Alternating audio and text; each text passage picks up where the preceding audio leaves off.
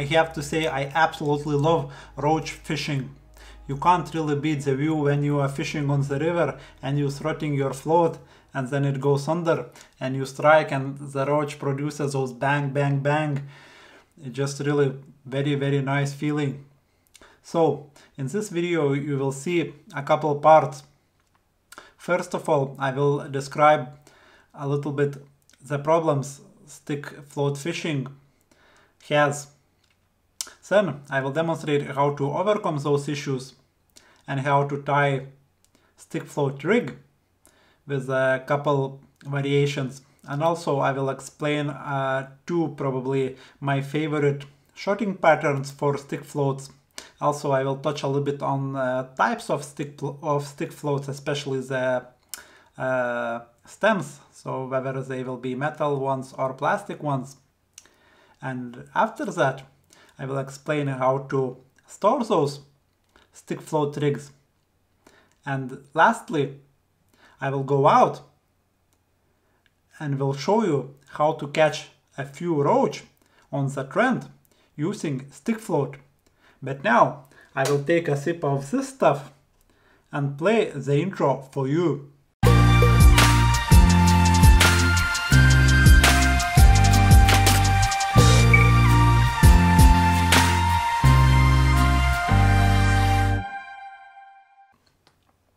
So, stick float can be very, very effective way of catching river fish, especially such fish like roach and dace, chub sometimes.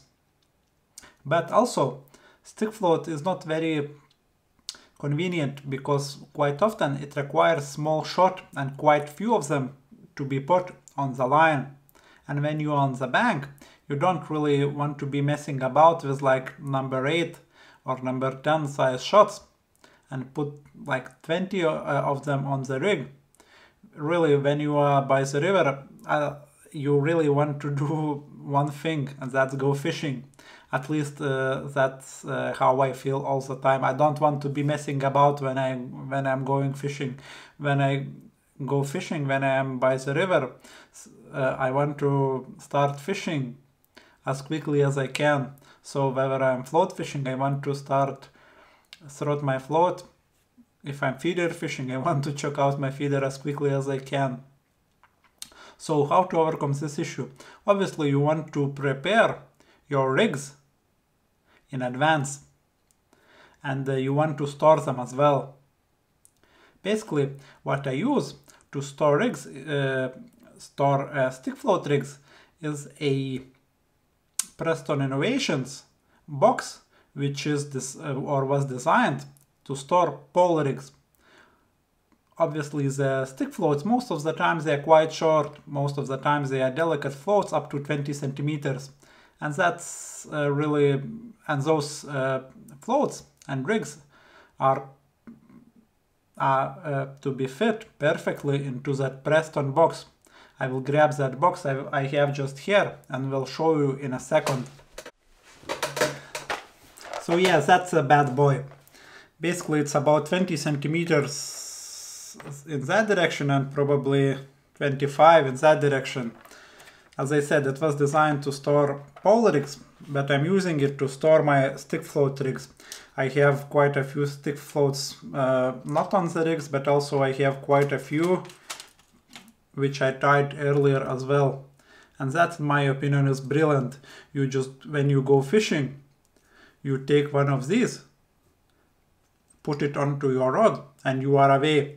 And if you would tangle or break the rig, you can take another one if you have a duplicate, and you put it on, and you are away as well. You don't need to mess about by putting, I don't know, 20 small shots on the line, especially if it's cold, bad weather, raining, what have you.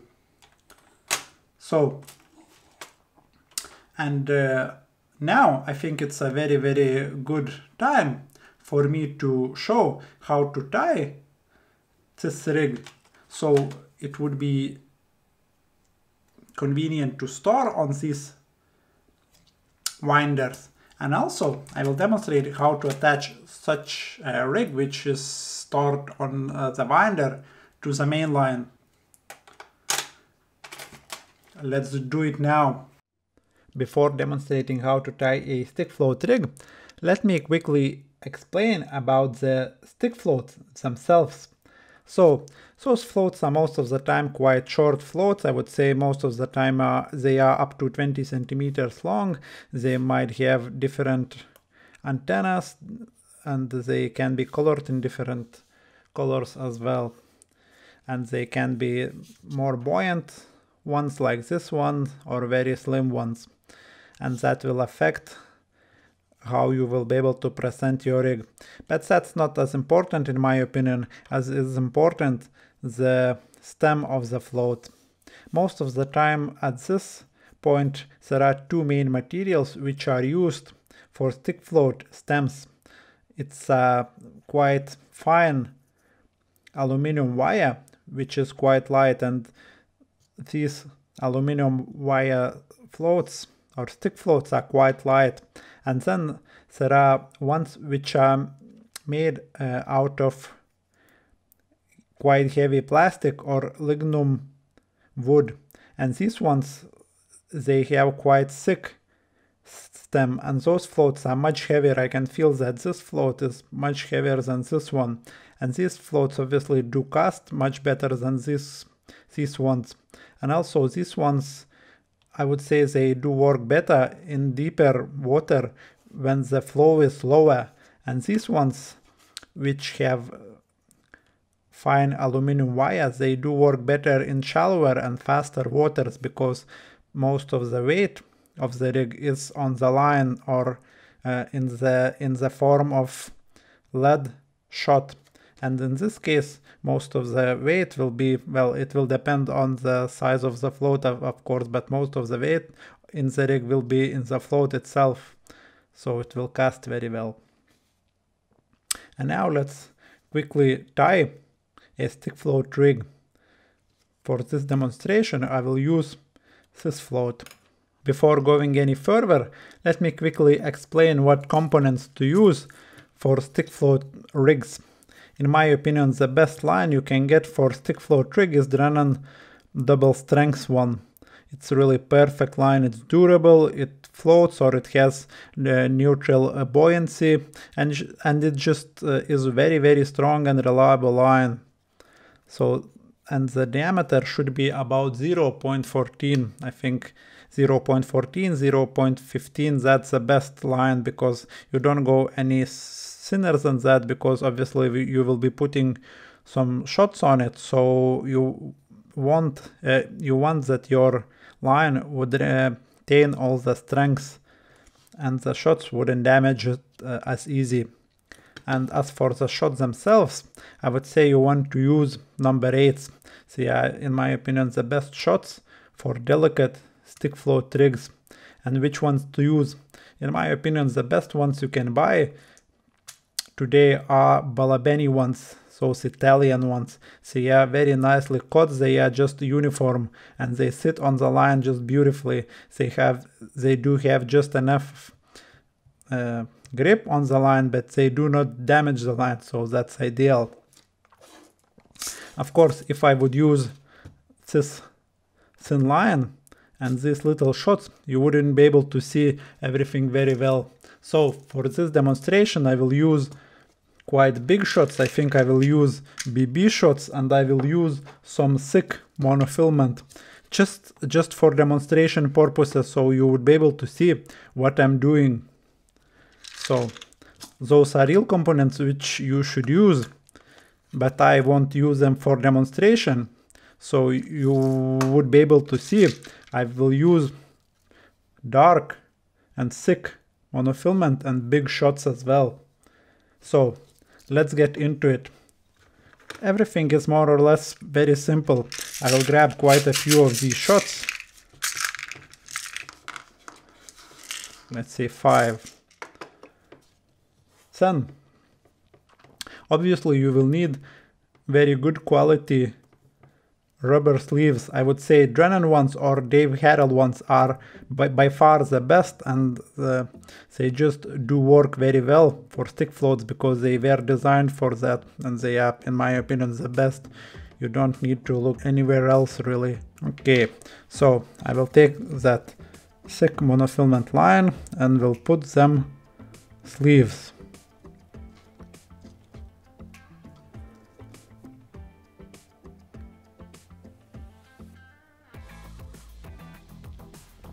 Obviously you want to start with the biggest one, which will go onto antennas, then the medium one which will go onto the stem, and the smallest one which will be on the end of the stem.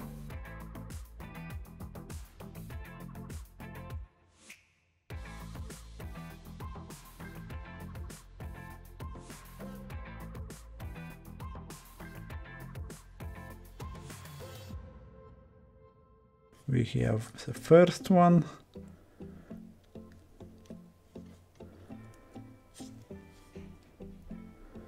Now the second one.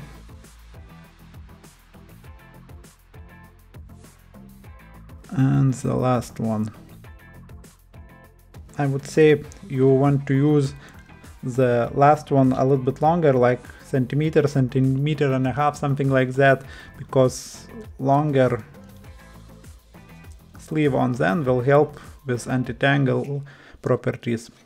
And you need that middle one just in case if this one would break when striking, etc. So you would be able to just take it off, and not take it off but slide it off the line, both of them, and then place this one on the end as well. So you would be able to use your rig a little bit longer, even though your sleeve, the top one, would be gone. Also, it's very important to mention, as we have the float now on the line, when you want to move your line when making your rig, you want to wet a little bit so the line wouldn't cut into the float and wouldn't damage the float and wouldn't damage itself as well. Alright, let's put that float aside now a little bit. In my opinion, there are two main shotting patterns for stick floats. And basically, when using small shots, as I mentioned, like number 8 shots, you can adjust your rig so it would have or would behave in each way. So I will put all of these 5 shots now on the line, but in your situation you will have to put as many number 8s as required by the float, of course. And if you have like a calibration tube at home, you should use that to calibrate your stick float perfectly. Right, I have 5 shots on my line. So basically, as I said, at least I use only 2 shotting patterns for my stick float fishing. The first one is the basic one. Basically, I have a group of shots, no matter how many of them, it can be 5, 6, 7, 10, 15, the amount required by the float. So I have them in one group, and then I have about 30 to 40 centimeters from that group. I have a dropper shot. And then from the dropper shot, again about 30 centimeters. Of course, it will depend on my hook length, but most of the time I use short hook lengths like 15-20 centimeters. So from that shot to the loop, I will have more about 30 centimeters, let's say. And on the end, I will have a small loop. To attach my hook link onto it, I will use a Ringer's loop tire to form this little loop, so it would be nice and reliable.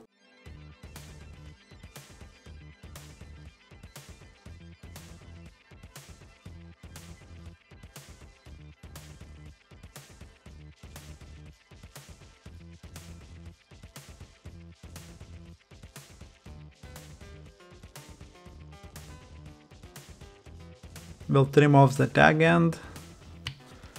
We'll leave very short end by the knot. And yeah, that's my basic stick float rig. Just one group of shots, and then, as I said, about 30-40 centimeters one dropper, and then about 30 centimeters to the loop. Of course, I quite like to have little gaps, like 1 mm gaps in between the shots in my main group. I think that helps just with anti-tangle properties, and also it helps just, I think, when the fish takes it, it just feels the weight gradually and not in one clump. So that's the most basic rig you can get.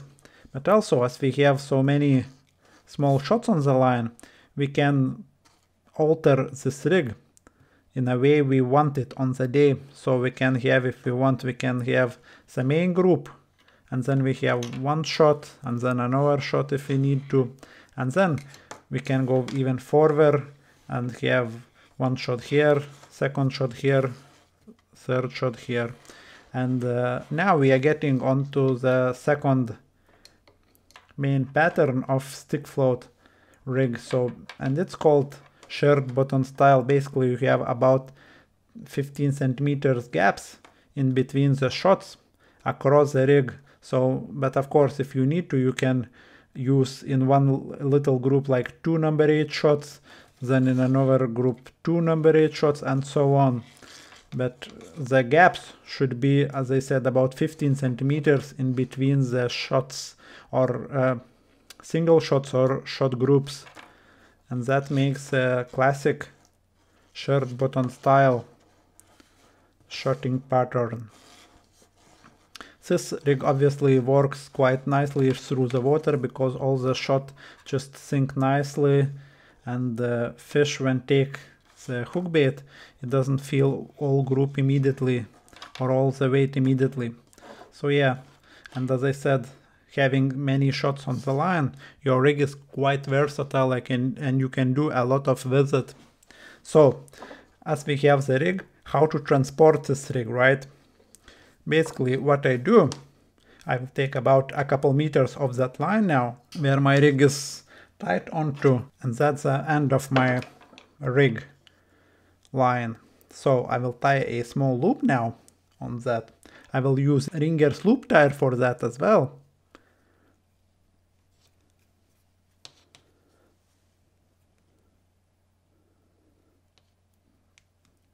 Very, very simple. It's the same principle as you would do with your pole rig, more or less.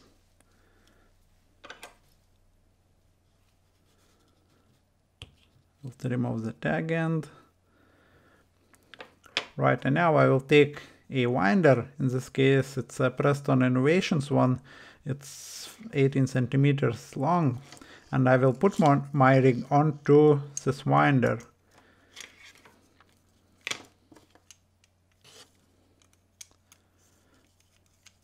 Very simple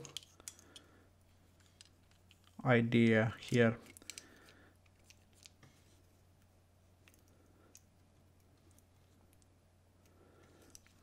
And then I can put my prepared rig into little winder's box, as you saw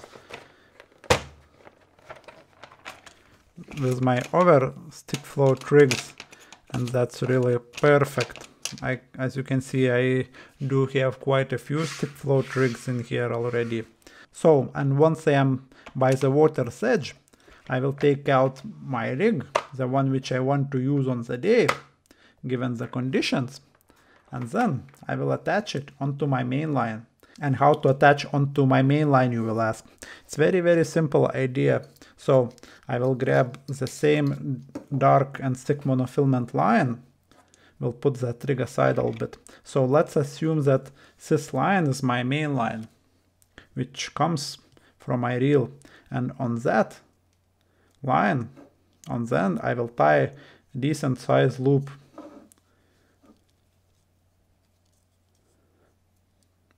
We'll use figure of 8 knot here. We'll trim off the tag end, just like that. And now it's very, very simple. I will grab my rig again and will attach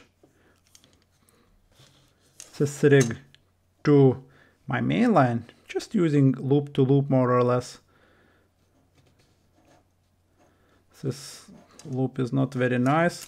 I will redo it quickly so it would look nicer a little bit.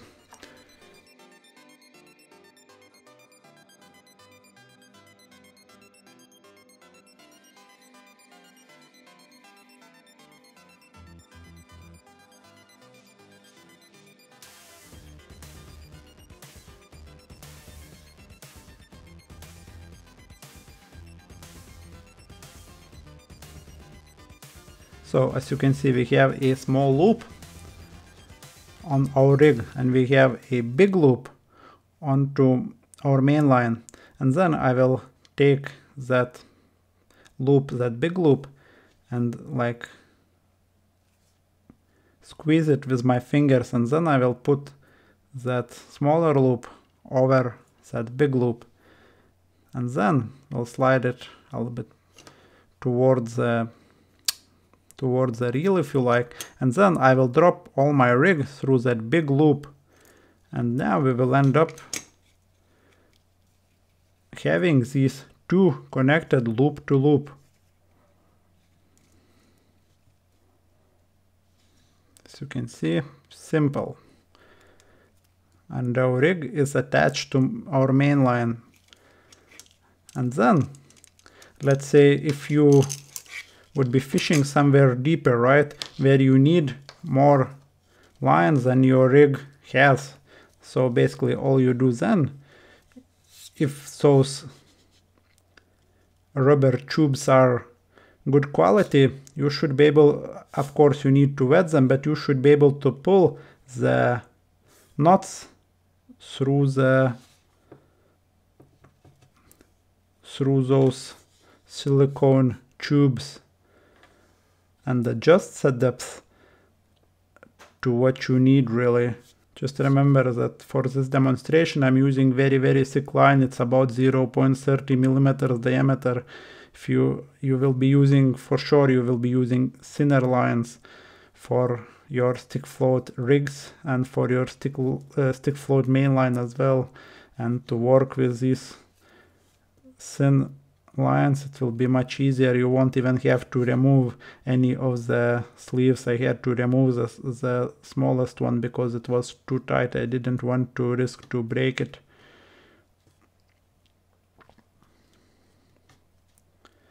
But that's it. As you can see, the connection is just here and our float is here, and all our shotting pattern still is on the main line just here, and it's actually still on the winder. So maybe it doesn't look very nice, but we have everything now. That's our main line. That's the float on the main line. That's the connection. That's the main line, and that's the rig line. Very simple and easy way to transport stick float rigs. And now I will try to explain what I'm doing to catch them roach. So first of all, I will grab probably 15 grains of TARES out of my pouch, and then we'll put one of them onto my hook.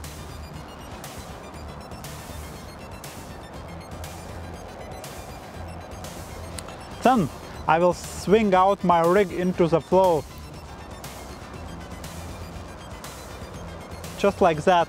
And then I will feed the rest of the TARES on the same line more or less where my rig is. And now I will wait for the take.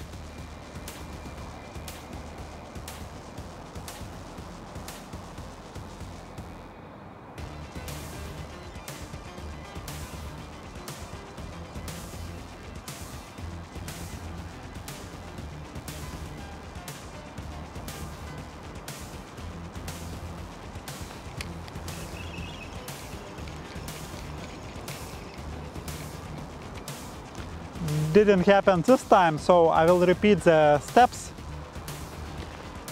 and I'm pretty sure I will get one just now.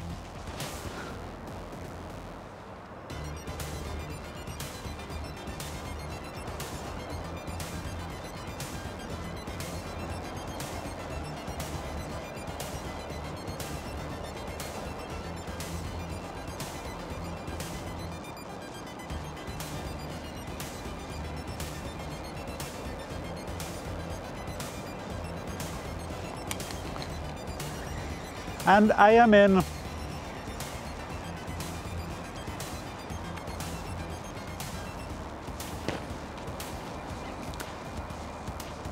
Not the biggest roach in the world, but very beautiful fish.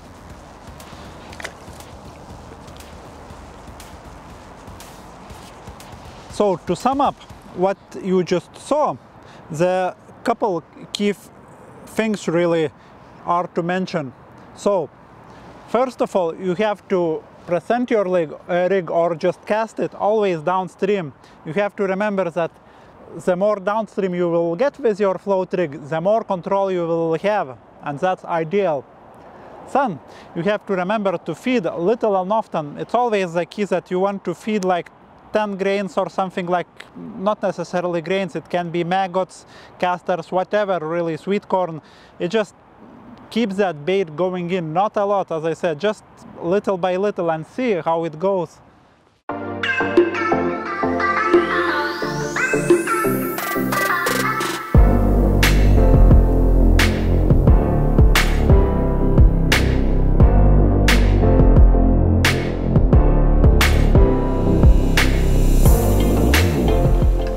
Right, let's talk about tackle for a bit.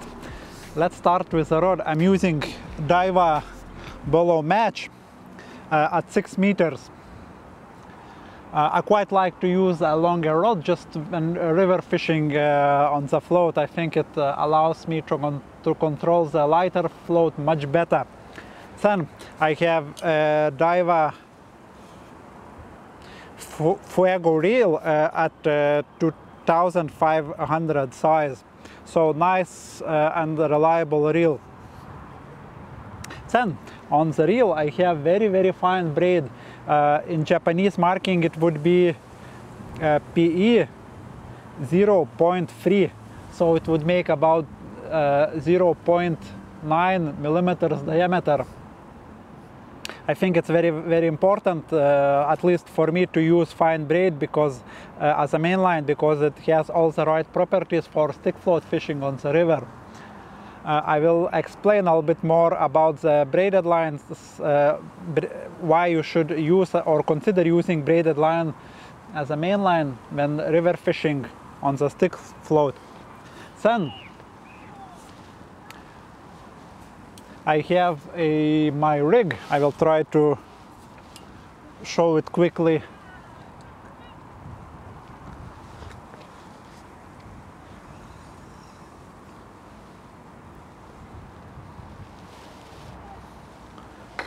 Right, so here is my braided line, and there is a very big loop, and I connected my rig, which is made out of 0.14 monofilament line, and I joined those two using loop-to-loop connection. Then the float is Dave Harrell alloy stem ones. Size says 8 by 4. I have no idea what the hell does this mean. Probably, like, judging by the size of it, I think it will be like 2 grams or something like that, 1.5 to 2 grams. Then I have like a group of shots. Those are number 8s, and I have probably about 10 of them, 11 actually. Then about 20 centimeters from that main group I have another size 8, and then probably another 40 centimeters or so from that shot I have my loop, and then to that loop I attached short hook link, 15 centimeters hook link, and that hook link is attached again loop to loop, and the hook link is made out of 0.10 Drennon Suplex fluorocarbon, and the hook itself is a Guru F1 pellet hook at size 16. Yeah, I quite like these hooks. They are barbless, they are just perfect for everything for me. I really like them. So yeah, that's a rod assembly more or less. Let's put it aside for a bit. And now about the bait. I'm using, like, for a feeder and my hook bait, just some TARES. Pretty much I wanted to go roach fishing, and I checked my freezer, and there weren't any other baits apart from TARES, and it's doing the job so far. Then at the start I put probably I don't know, couple 100 grams of ground bait just to get roach in the area more or less. So I mixed it up and I put quite a few of them grains of TARES, and I did make not very big, probably that size balls, and chucked them in the river on the line where I was hoping to fish. And I think the ground bait worked quite well, because when I started fishing, I started getting bites like instantly. But again, that was just for the start, to get things going quickly. Still, I'm feeding like not a lot, but a little bit of, I don't know, 10-15 grains every couple minutes, not every couple minutes, like every 30 seconds to a minute, that amount of grains into the swim, and it's working. And that little pouch is just, in my opinion, that's a very, very good piece of tackle when fishing, like especially for roach. When you are in the river, you don't need anything else. As you can see, I have only my keep net, and everything I need is here: my spare hook links, my leads, well, shots, my scissors, and that's it. And I have my disgorger just in the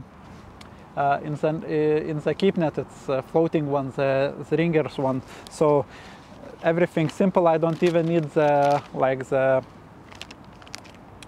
spoon to land the fish. I just grab them if I would hook a bigger roach. And I have to say that this ground bait, in my opinion, that's probably one of the best ground baits for roach ever produced. I think every single roach, and especially big one, just loves this stuff.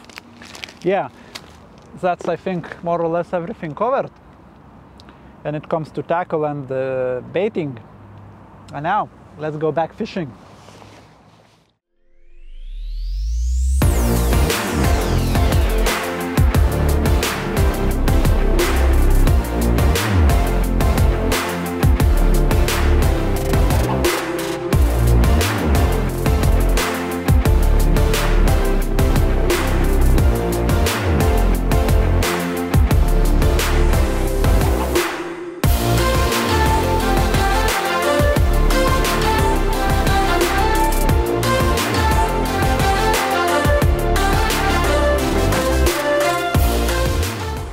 Alright, let's have a look what we caught. That's my disgorger. We'll chuck it somewhere. Hopefully we'll be able to find it later. I'm pretty sure that it will be a good 5 kilos of roach.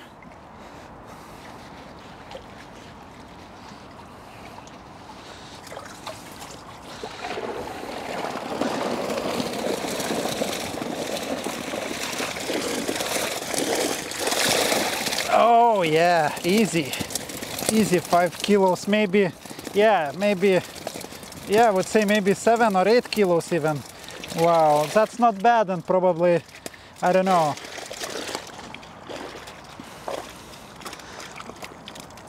about 5 hours of fishing or so, I would say, including filming. Yeah, we'll tip all those beauties back now. So, I explained a little bit about stick floats. I did demonstrate how to tie a stick float rig and how to store it. We did some fishing.